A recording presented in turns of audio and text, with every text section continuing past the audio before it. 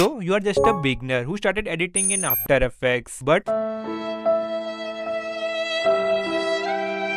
do me a favor, please. Get out of here. Get out of here, man.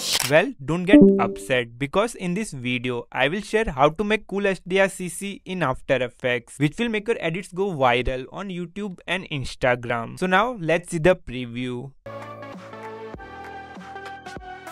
First, get Radio Edit and create an adjustment layer. Now go to Effects and Presets and search Sharpen and apply S Sharpen to the adjustment layer.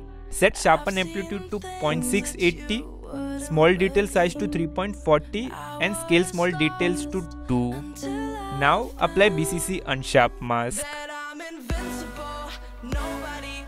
Set Radius to 30 and Amount to 8.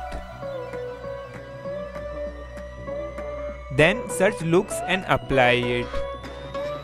Hit Edit. Go to Tools and apply Shadow and Highlights.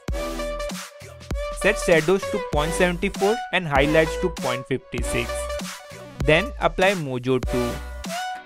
Set Strand to 23.40. Then apply Color Blend.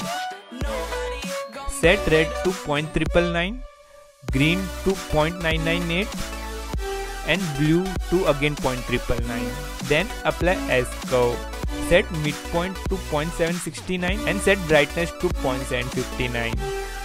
Then hit OK. Now download the CC from description and follow me. Make sure adjustment layer is selected. Now go to Animation, apply Animation preset and select the CC. As you can see, our CC has been made. Now we will upscale it. So export it and import it to the Topaz Video Enhancer. Set output to 2x, go to Enhancement and set parameters to manual. Now copy my values.